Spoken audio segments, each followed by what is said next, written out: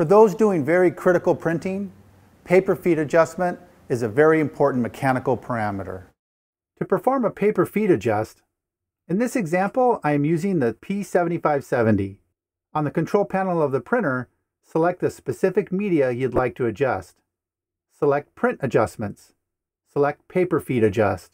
Quality First is for photographic printing, and Length Accuracy is for proofing, especially small type.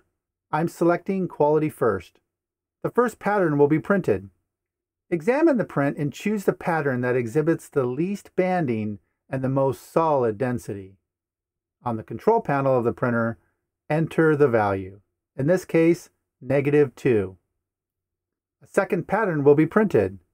Examine the print again and choose the pattern that exhibits the least banding and the most solid density. On the control panel of the printer, enter the value. In this case, 0. Paper feed adjust is now complete. So remember, for those of you doing critical printing, make sure to set your paper feed adjustment.